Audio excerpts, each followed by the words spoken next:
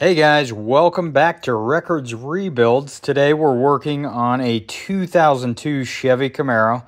This is a V6 3800 here. Obviously not as desirable as the V8, but this car has a special spot in my heart.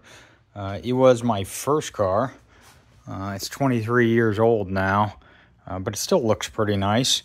And it just brings back a lot of memories when I drive it. It's not the fastest thing in the world. It is a 5-speed, so that's kind of fun. But today we're here to replace a fuel pressure regulator. Now, before I get into what you need to do to replace that regulator, I want to talk a little bit about diagnosing it. And I'm going to do another video that you'll see later on diagnosing a rich fuel condition, which is what this car had. I was getting codes for a rich fuel condition along with a lot of other codes on it. Now, there's a bunch of codes that led me first to think I had an ECM problem. I think when you get a bunch of fuel codes, especially with a rich fuel condition, O2 sensors, that sort of stuff, the first thing always to do is clean your mass airflow sensor. Now, when I clean my mass airflow sensor, which is right here, all you have to do is pull this off, pull it out and clean it. But there's also inside of this throttle body, or right before the throttle body rather, there's a screen. You pull it out with a snap ring pliers. There's a snap ring around it. Pull that out. There's fuel all inside my intake and inside my intake manifold. Guys, if your car is running rich and you've got fuel up there, I'm telling you right now, I know what the problem is, probably the fuel pressure regulator. Now, let me just tell you why. The fuel pressure regulator is back here. It's that gold thing back there. Can you see that? I'm going to leave it there for a second. It's right there. It's way back on the driver's side at the very back near the firewall of the intake manifold. On the opposite side is your manifold absolute pressure sensor, the MAP sensor. That's right here. That sensor is connected through a port that runs into the back of the intake manifold. Now, if you really look closely, you'll see that fuel pressure regulator is operated via a vacuum hose to it. It runs over there to that. So it's running through basically the intake manifold, and it's running over to here. Now, why does that matter? Well, that fuel pressure regulator has a rip in it, and it's allowing fuel to run through that vacuum hose and straight into the intake. The engine's rich and can't trim anything back. It's trying as hard as it can to trim back the fuel, but it's not working because there's fuel coming in straight through the intake, where fuel should never be, and it's then getting into the cylinders, and you're getting a rich condition. And then it kicks off all the other codes, because all the rich condition can affect a lot of different things. O2 sensor sees that there's the exhaust mixture is not right. There's too much fuel in the exhaust. All sorts of things. You can smell it everywhere. You can tell it's wrong. This car would not hardly idle. When you ran it hard, the engine speed was moving fast enough, it was burning up all the fuel. So when you ran this car hard, it was fine. But if you try to get it to idle, it was very hard to get it to idle. Sometimes it still would. Sometimes it'd run like shit. It sort of depended on how it was parked on an incline. I'll also say, when you hit the brakes hard, it would kill the engine. Well, that didn't make any sense to me until I saw fuel in the intake manifold. Hit the brakes hard, it was running the fuel up and into the cylinders faster and flooding them, killing the engine. If you drove the car, parked it, hopped right back in it, tried to start it up, it would take forever because the engine's flooded from too much fuel in it. If you let it sit a long time, it would usually fire up pretty quickly because all that fuel had evaporated. So anyway, the point is that the fuel in the intake manifold was causing the rich condition, and all that I had to do was to fix it was replace that that fuel pressure regulator. Here is the old one. You can see this is where the vacuum hose hooks on and goes over to the other side. You can also see how tough it is That is the fuel rail, actually, you're seeing back there, the gold part. Into the back of that from the firewall coming towards me is how you have to insert this fuel pressure regulator. There's a snap ring that goes and covers the back side of this. So to get this off, you either have to be a magician, get your arm back there with maybe a mirror and some snap ring pliers and pop it out and stick a new one in. I don't really think that's possible. So what you have to do instead is you have to pull the fuel rail off. So it makes a job that, you know, had they put that fuel pressure regulator right up here, this would be a 3-second job. Instead, because we have to pull the fuel because we have to pull the fuel rail off, it takes a while. And that is mostly because of the design of this engine and this car. They wanted the big sloping raking body on this thing. The engine's way back there as a result, and it makes getting back there to the fuel pressure regulator pretty tough. So anyway, to do this job, you don't have to be a genius. There's only a handful of bolts. You just have to finagle with things because there's not a lot of space. But to start, what you'll do is you'll start with the coils over here. You'll take the spark plug wires off of these coils, all 6 of them, pull them off. Then there's 2 bolts on the inside of this rail and 1 bolt right over here on the inside of, or on the outside of the rail. See if you can see it there. Yeah, kind of right there. You can get to it through this bracket. There's a hole in it that allows you to get to it. Once you get those bolts off, you just slide this coil pack to the side. You don't have to unhook the coil pack from the car or the alternator or the battery. I will say that before you start this, you should disconnect your negative terminal on your battery. That's for 2 reasons. One, you're messing with the spark on this car. Messing with those coils and with the spark plugs. If you got grounded out, it would be a problem. It could really give you a good shock. But 2, you're going to pull the fuel system off. And if someone were to get in the car, turn the key just to the on position, it would spray fuel everywhere. Not even, you just have to turn the key to on and not even crank the engine. It would spray it everywhere. So you want to unhook the battery. Long story short. Anyway, so once you've got the coil to the side, you're going to pull the fuel system apart here.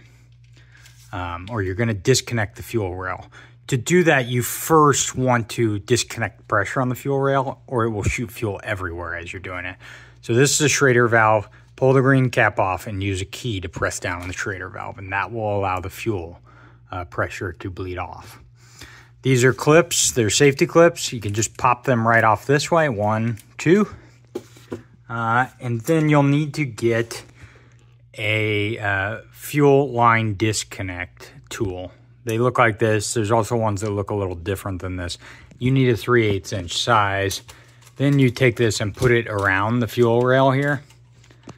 Well, you can see that. You put it around like this, and you push in on this part. It depresses some springs in there, and the fuel rail just pops off.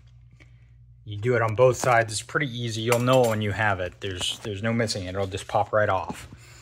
Then on each side of the fuel rail, there are just 2 bolts. One here and one a little further back. 1, 2. You'll probably have to move some of this wiring out of the way to see them.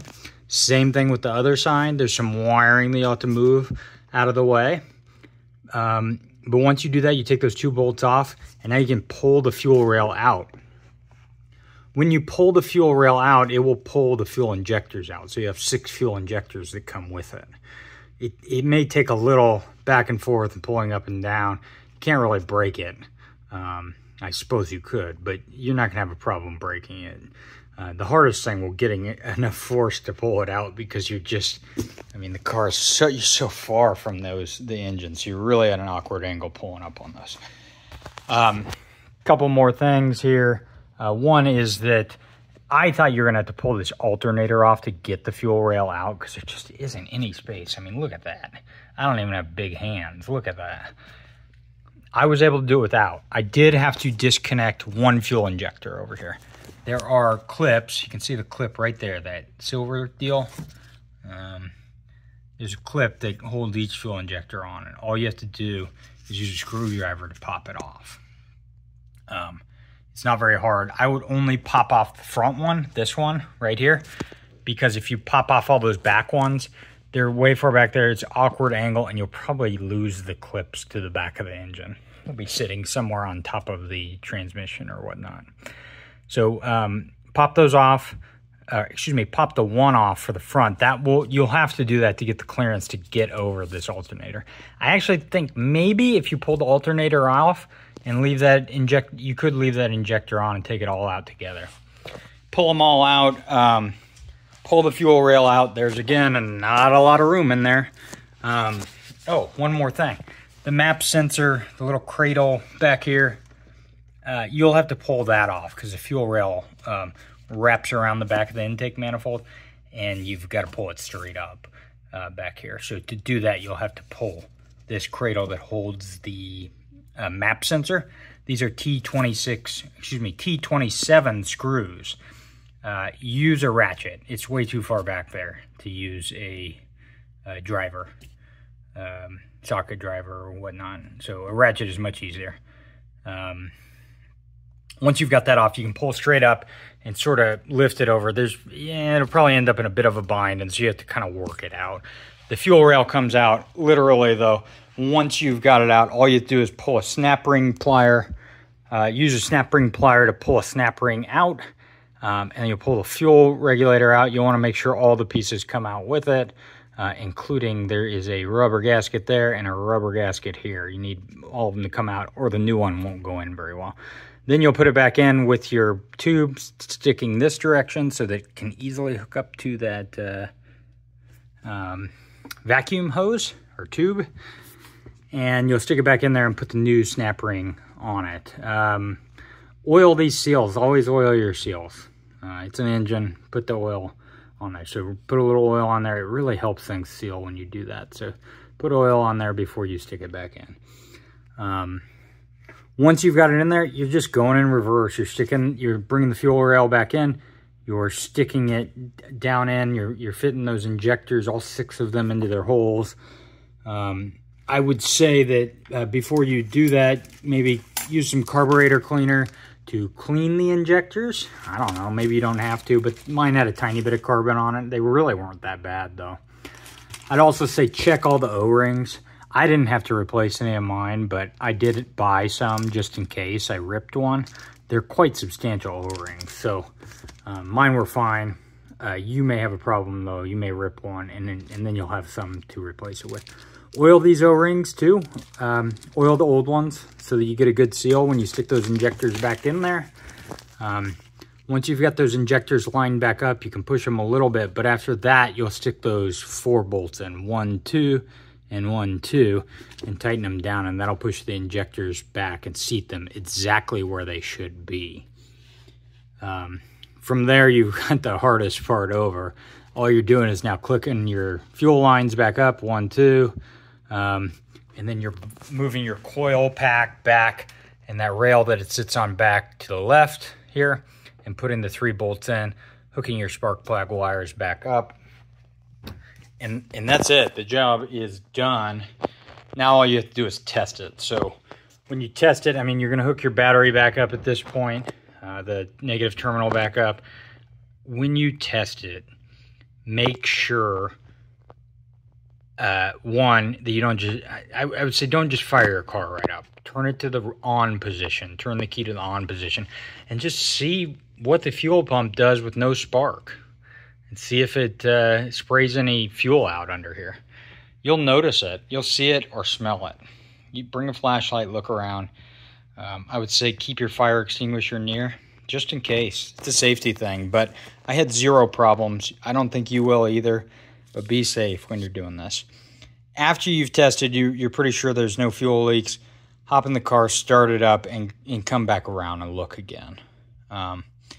My guess is the first time you do this, the car will still have a little extra fuel in there.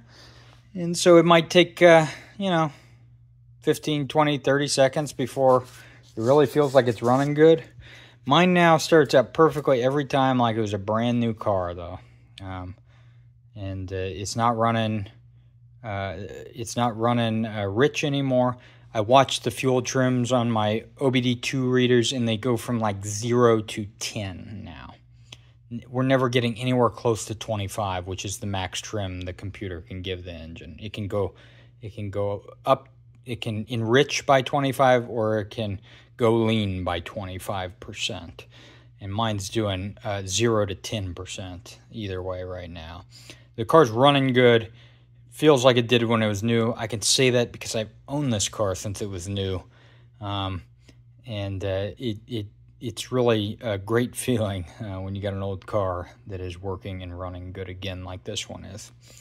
Anyway, if you have any questions, drop them in the chat. The fuel pressure regulator that I bought was the Delphi. I always like Delphi or Delco products. They seem to work well. This one was the Delphi. I think there was also a Delco branded one. There's a whole bunch you can buy, actually.